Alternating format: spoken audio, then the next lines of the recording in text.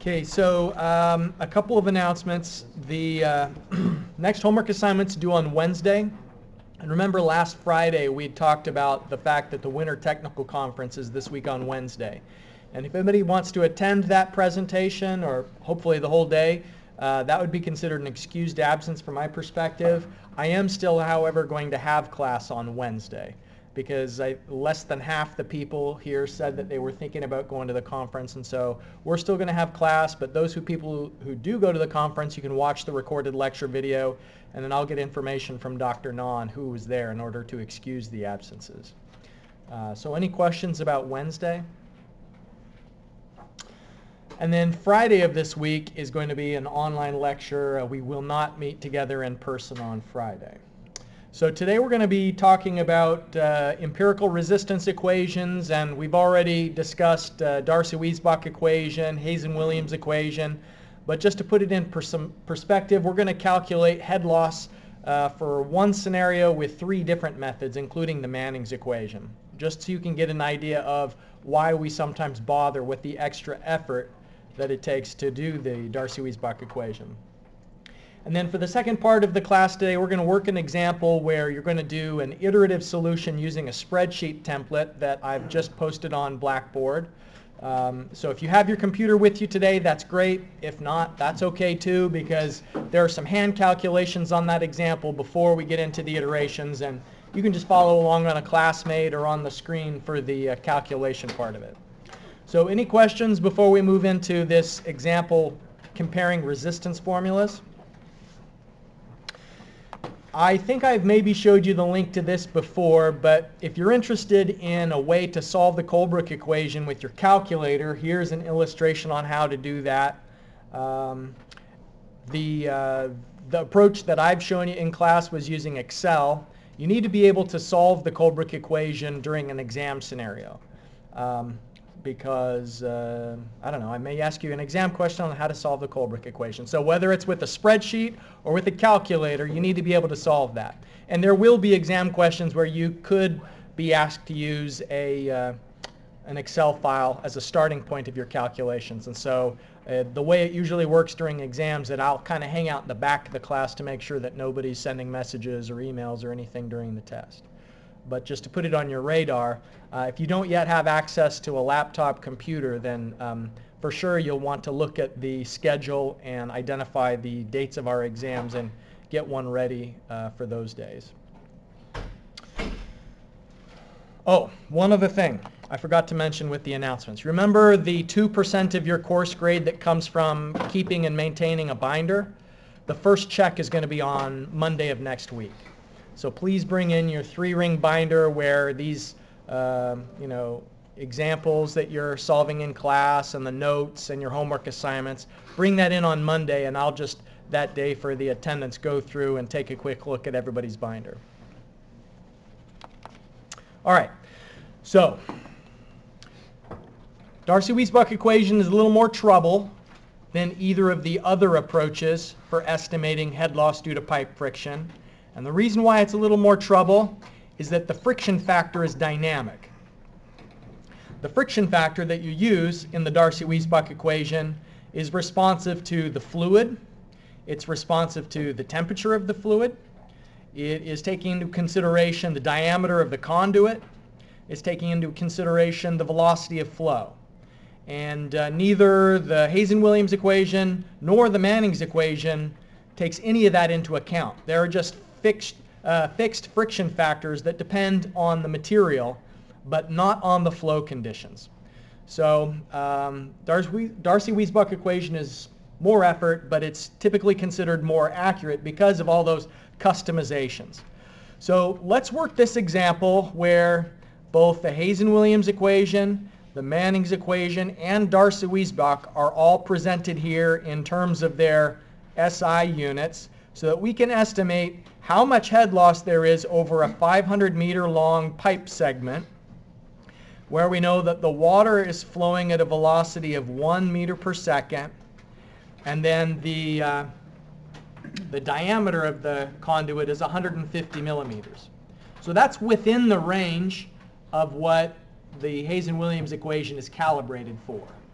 because there's this certain range of, it's assuming water at 17 degrees Celsius for a conduit between 50 millimeters and 1850 millimeters below a certain velocity. So this is within the range that Hazen-Williams equation should be pretty good, but the question is how good?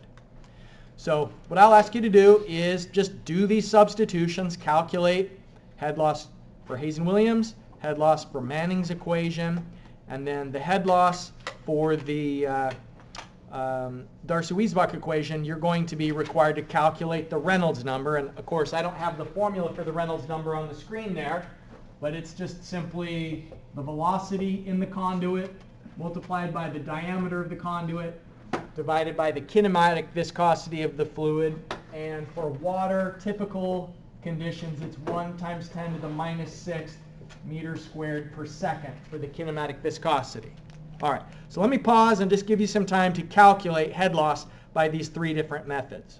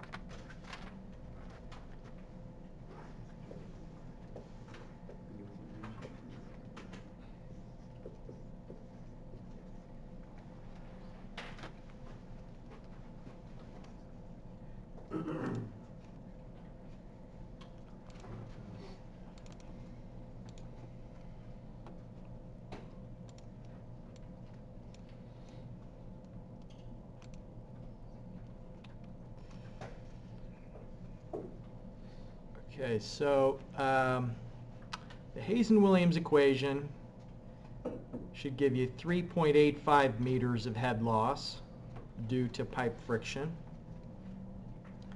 Manning's equation, as I've mentioned before, is most typically used for open channel flow.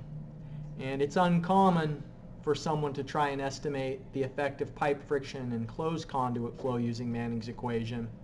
Occasionally for flow through a culvert, someone might use Manning's equation simply because most of the time culverts are flowing open channel, meaning that they're not flowing full, but then occasionally the water level rises so high that you have water flowing through a culvert barrel that ordinarily wouldn't all the way be to the top. So in a situation like that, someone, because they've already got Manning's equation set up to estimate the flow conditions when it's partially full, may continue to use it when the culvert's all the way full.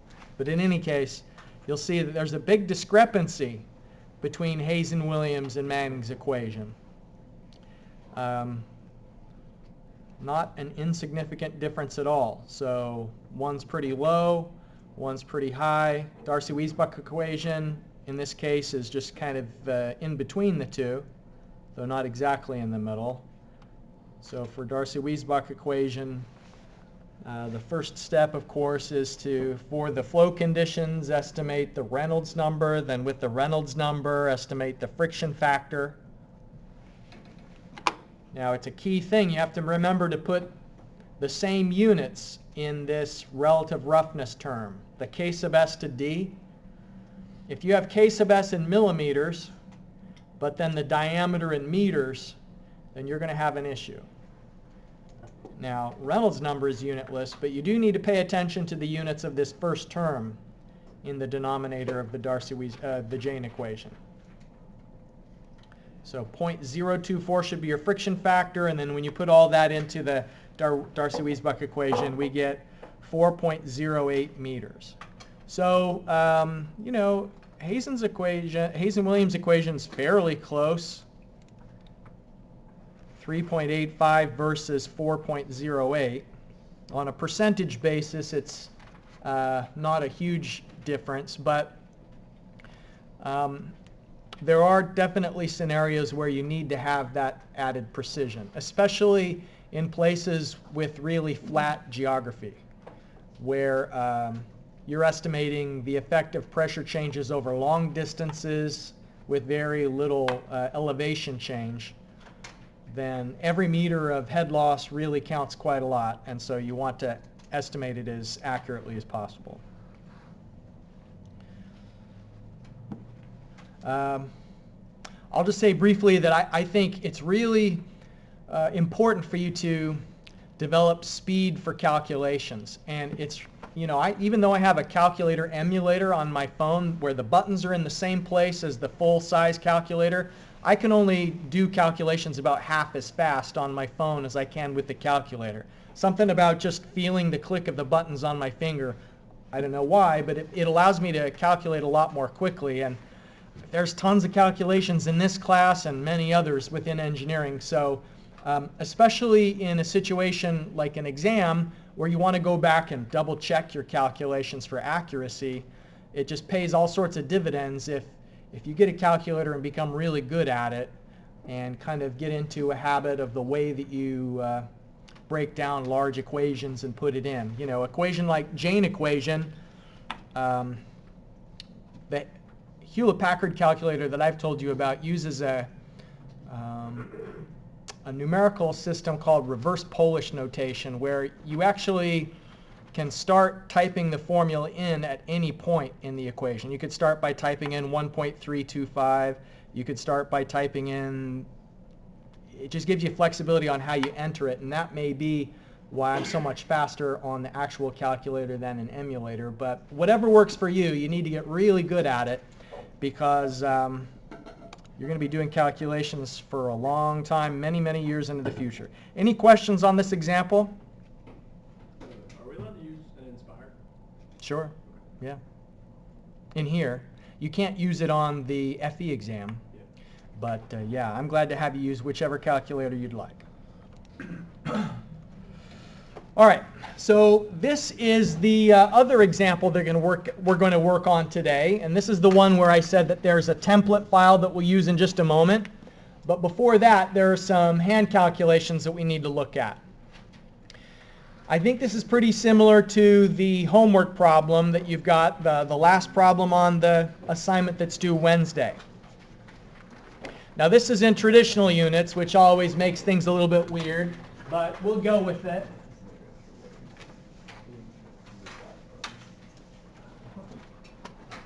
Okay, so since this is, I think, maybe the first example we've worked in traditional units, what's the unit weight of water in traditional units? 62.4 pounds of force per cubic foot. Good. What about the density of water? That's kilograms, right. So what's even the units of density in traditional units? It's slugs per cubic foot. So it's like 1.94 slugs per cubic foot. It won't come up a lot, but when it does, don't be surprised when I start talking about slugs. Okay, those are the traditional units of mass. Now what about a horsepower? What's a horsepower?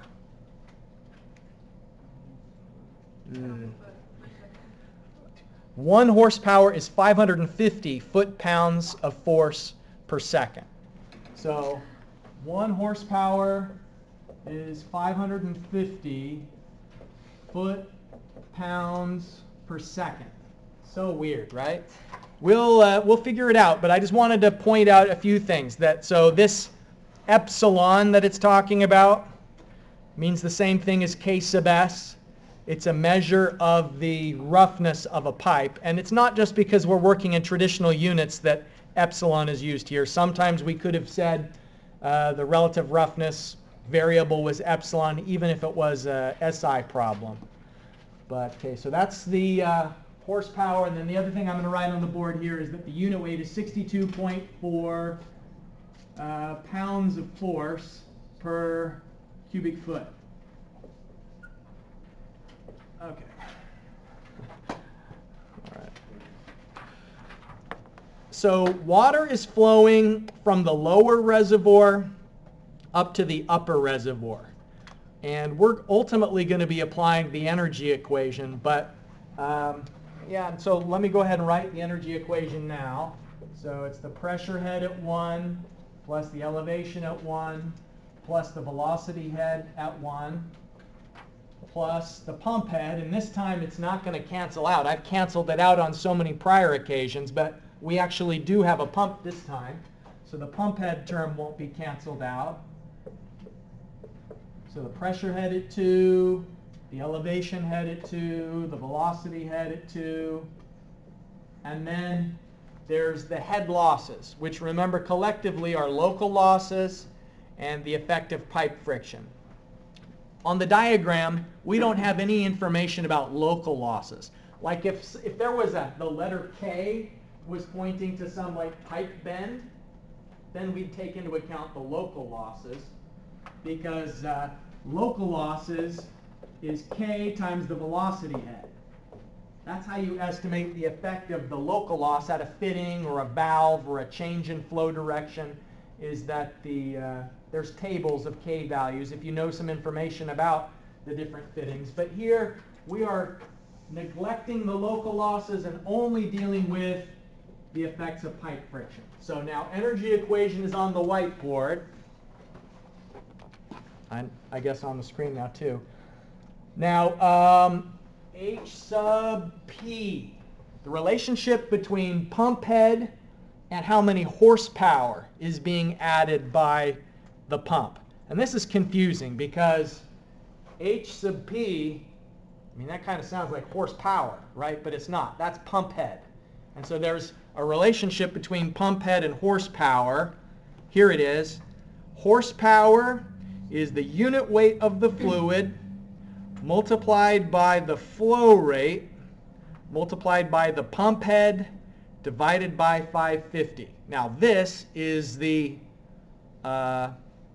formula for horsepower, which is by definition only applicable in traditional units.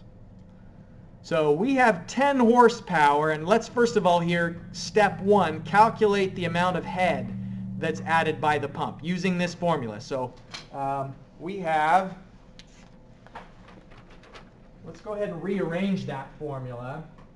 So we could rearrange it just algebraically. H sub P is 550 foot-pounds per second multiplied by the horsepower divided by the unit weight multiplied by the flow rate. So for our purposes here, it's a 10 horsepower pump. So we've got 550 foot-pounds of force, by the way, per second multiplied by 10 horsepower. Oh, and that's 550 foot-pounds of force per second per horsepower. So I'll write just here in English, per HP, and then we're multiplying that by 10 HP. So you see that the units are going to cancel. And then 62.4 pounds of force per cubic foot multiplied by the flow rate, 1.5 cubic feet per second. All right. So we can calculate now the pump head that is being applied within the energy equation. So what we're doing is we're converting energy units. We're converting it from units of horsepower to units of head, where head is units of energy, whether it's velocity head, elevation head, in this case pump head. And so the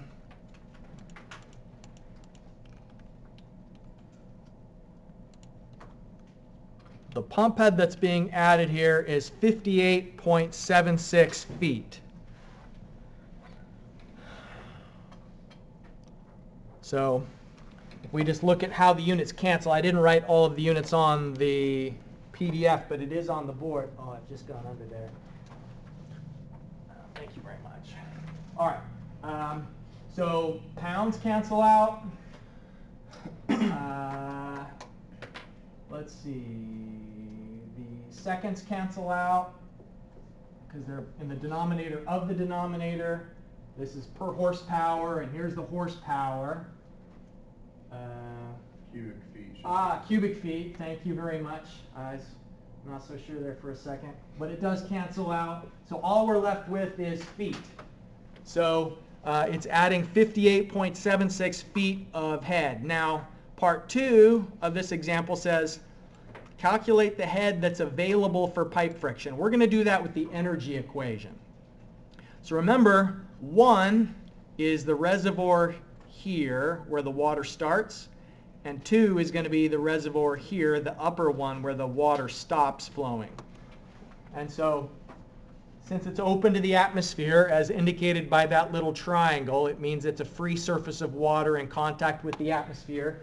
That means that there's no pressure head at 1 or 2. And since it's a tank of water, I mean, at most, the water level's going down very negligibly and slowly at 1 and up very slowly and negligibly at 2.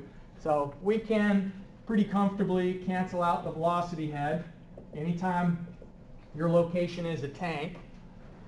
Z1, let's let Z1 equals 0 and Z2 is 35. You see here where it's saying the elevation difference between the two is 35 feet. So therefore, let Z1 equals 0 and Z2 is 35 feet. And what we just calculated is that we are adding, how much pump head was that? It was 58.76. So 58.76 feet of head is equal to Z2 plus H sub F. So look at it this way. You know that the pump's adding energy.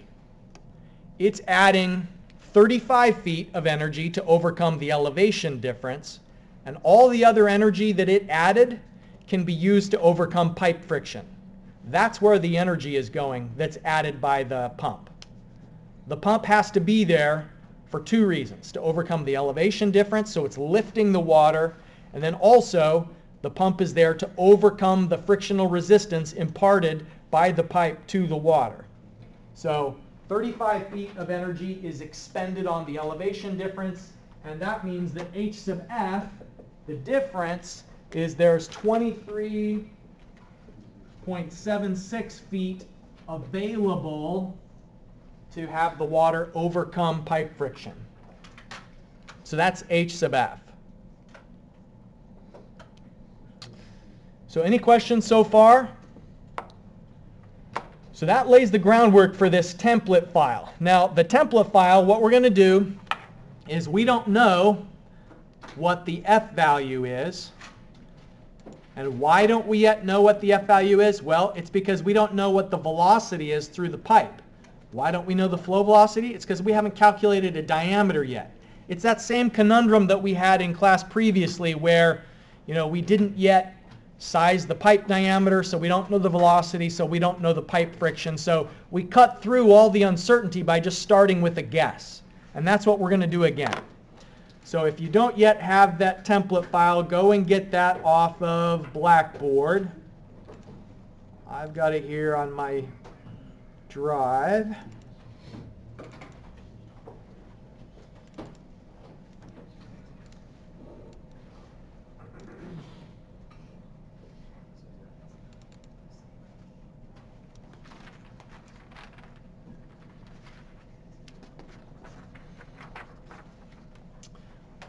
Okay, so I guess we're not going to, I don't think, use the horsepower because we've done these hand calculations to begin with, but we'll just type it in. 10 horsepower. The roughness of our pipe here was 0.00085, and the unit weight of water, 62.37 pounds per cubic foot. The kinematic viscosity of water, now these aren't metric units, this is traditional units, so it's a little bit different from what we are accustomed to. It's 1.22 E minus 5. So that's 1.22 times 10 to the minus 5th. The flow rate, 1.5 cubic feet per second. The pump head, which we had calculated, I mean, we could calculate it using the spreadsheet, but we'll just type it in because we calculated the pump head is 58.76. The head loss due to pipe friction, 23.76. All right, G, 32.2. And now finally, the length of the pipe segment is 800 feet. So anything that is in these cells, when we refer to it below, we want it to be an anchored reference. So that when we go down through subsequent iterations, anytime we're referring to a constant, it always looks at that constant and doesn't pace downward. Okay, so the friction factor, the first iteration, we're just going to start with a guess. In class on either Wednesday or Friday, I'm going to tell you how you can have an even better guess than just choosing something at random. It's called the fully turbulent flow assumption. And the fully turbulent flow assumption is basically, if you have a really big Reynolds number, then the F value would only depend on this K sub S to D term. But we haven't got to the applying the fully turbulent flow assumption yet. So let's just choose 0.01. So that's on the low side of an F value, but we'll just go with it. Okay, so if that is our F value, let's use this formula now to estimate what diameter would be required for the conditions that are described. So it's 8 times F times the length, and I'll anchor the reference to the length with the dollar signs by pressing the F4 button, times the flow rate, and anchor that, and then square it. And now we're dividing by H sub F, anchor that reference, times G, anchor that reference, times pi squared. So pi, open and close parentheses, and then square it. And then I have to do a closed parentheses for the denominator, close parentheses for the brackets, and then all of that is to the power of 1/5.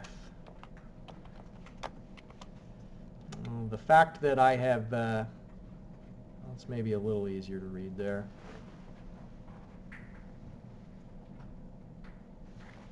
Okay, so if you have an F value of 0.01, then it's telling us that the pipe diameter should be about 0.453 feet. Did anybody else also get that same diameter? Okay, I see some nodding heads. Now, if you don't have your computer, that's totally okay. You can go through this another time. But if that's the diameter, then the cross-sectional area is going to be pi d squared divided by 4. So equals pi, so that's pi, times the diameter that we've just calculated, pi d squared divided by 4. How come I don't have to put parentheses like after the squared term to get it? Like, how come it's squaring it and then dividing it by 4 instead of taking it to the power of 2/4? What's it? What's that? Order of operations, yeah. It'll do exponents before it does dividing. So our cross-sectional area, I must have done something wrong though. No, that's right. Okay. All right. The velocity, we're going to use the continuity equation for velocity. So V is Q divided by area, and we've got the Q up here in the constants. Okay, so the velocity is Q, anchor reference, divided by the area. So 9.31 feet per second, and then therefore our Reynolds number is going to be, let me write, just to refresh our memory, Reynolds number is the flow velocity times the diameter divided by the kinematic viscosity.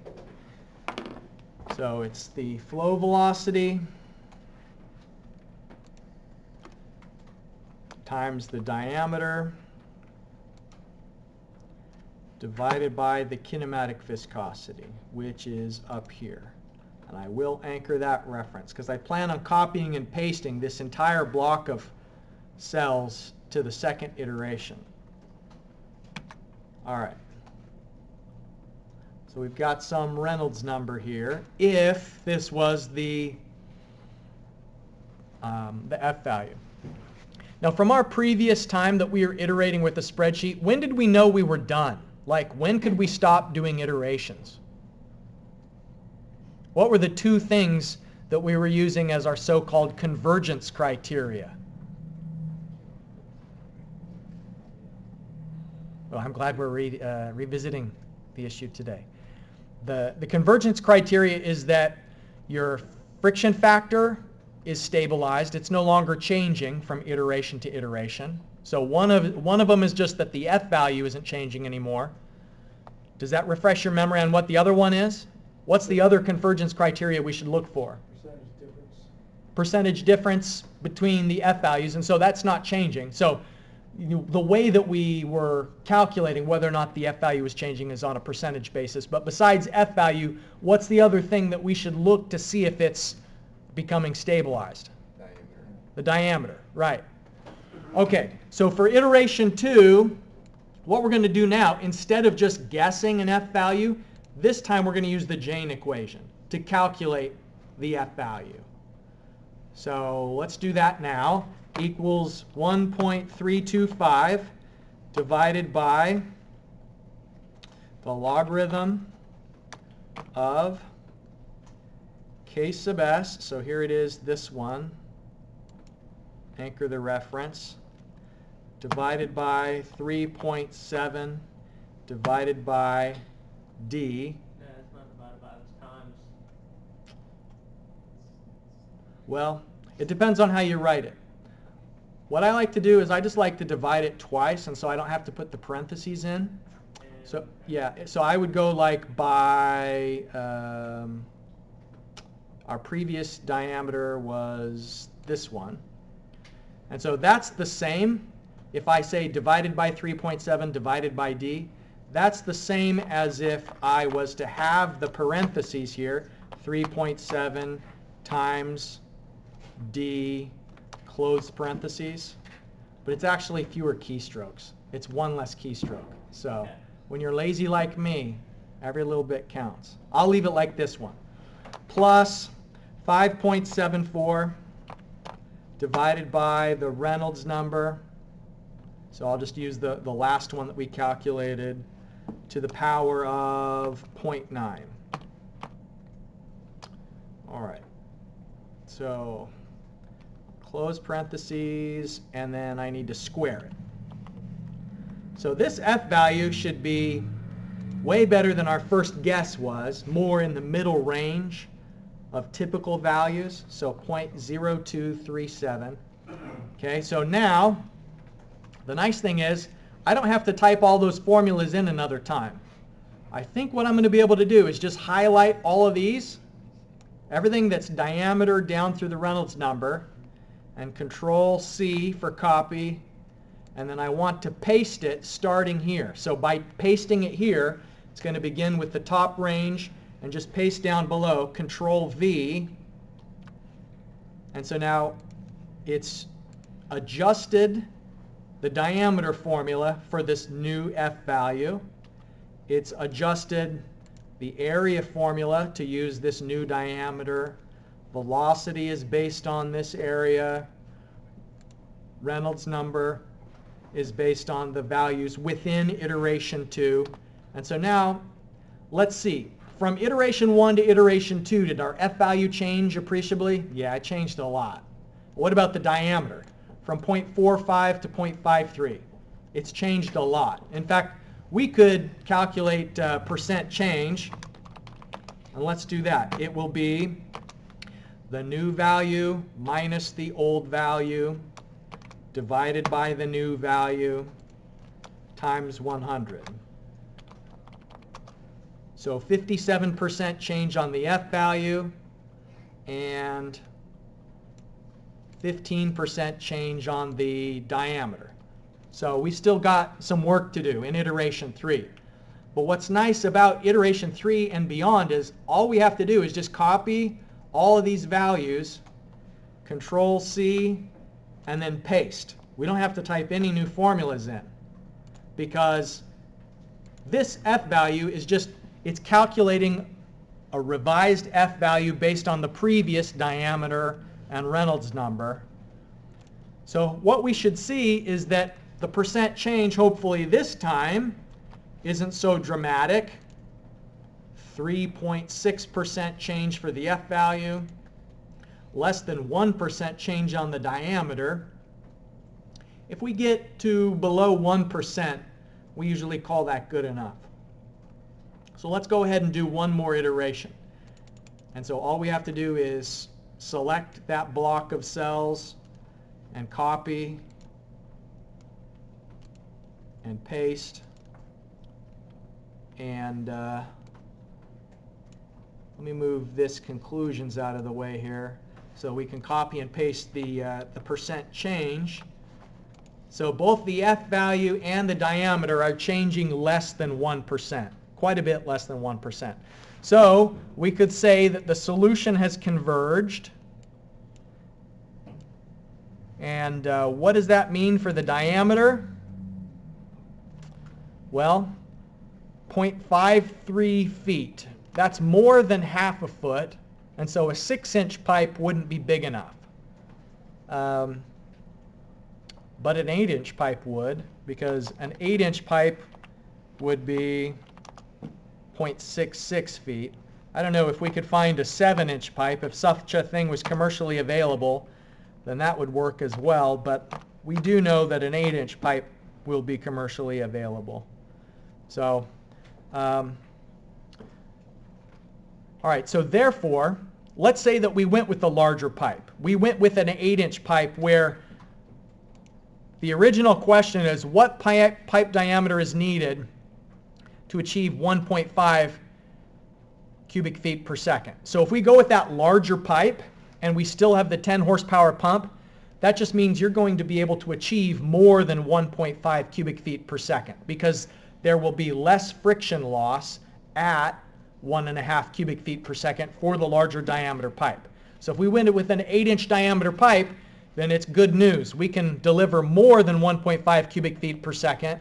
But let's say that they only wanted 1.5 cubic feet per second, and that's exactly how much they wanted. We'd need to put a valve in, and we'd have to close the valve to introduce a little bit of local losses, and then we'd adjust the flow rate with the valve. So that's how we could use a 10 horsepower pump and an 8-inch pipe in order to achieve the 1.5 cubic feet per second is with the valve. But most likely this is just a minimum. They want you to have at least that flow rate, and we could do that with an 8-inch pipe and a 10 horsepower pump.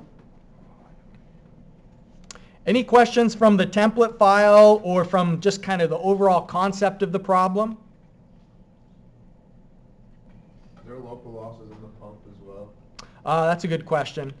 The pump manufacturer takes the local losses into account when they tell you what the pump can do. So when they say it's a 10 horsepower pump, they mean that's its net power. That when you, after you take into account all internal losses, that's what it's delivering. Okay, let's revisit these announcements. Remember, Monday next week, I guess what would that be? Monday the 30th of January. Binder check. So Wednesday we'll have class, but if you're at the Winter Technical Conference, that's great. I'll get the names from Dr. Na on the people who are there at 1 o'clock. Friday Our lecture will be online, and then Monday of next week you'll bring in your binders, and I'll check those and then give you 1% on your course grade. All right. Have a good day. If you've got any questions on the homework, please let me know. Give me a call on Teams, stop by my office, whatever I can do to help.